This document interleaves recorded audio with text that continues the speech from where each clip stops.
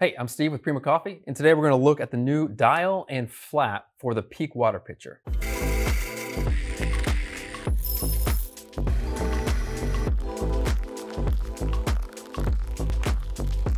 So if you have a Peak water pitcher, you may have noticed that the dial that it comes with is a little difficult sometimes to get purchase on and to turn, and that the flap doesn't give you total control over the flow rate. So the people behind Peak Water decided to come out with a couple new components. The dial here that actually has some texture on it, and this flap that it looks almost identical, but there's a tiny little difference, and it gives you more control over the flow rate, which means it gives you more control over pouring the water from the pitcher. So we wanted to make the video to show you that once you get these, how you can put them in.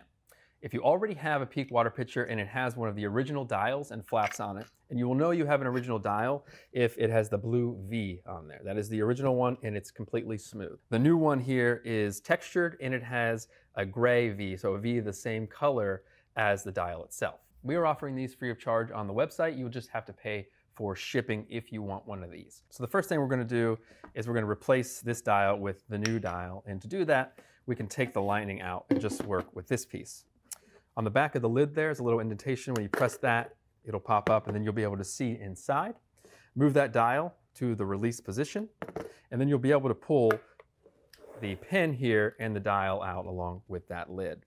This is the easiest place, the easiest position to have it in so that you can remove the dial. You just pull that pin out. You can put that aside right now, and then you got the dial comes right out. We'll take the pin and we're just going to take these three large notches, make sure they're facing to the front. You will see in there that there are little indentations that those notches will fit into.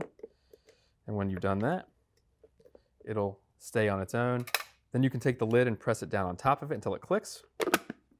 That's good. And now the dial should go basically in the same position that this one was on. So the V facing the release, and it'll snap into place, just like that. So now we can go ahead and put the new flap on. The flap just comes off by holding and pulling it down. So the flap will come off like that. The new one goes on in pretty much the same way. Just put it on and snap it up. So that's it. Now you're ready to start using your Peak water pitcher with those two new components. It's going to be easier for you to turn that dial, and it's going to give you more control over the flow rate. You can find these again for free online at primacoffee.com. Thanks for watching.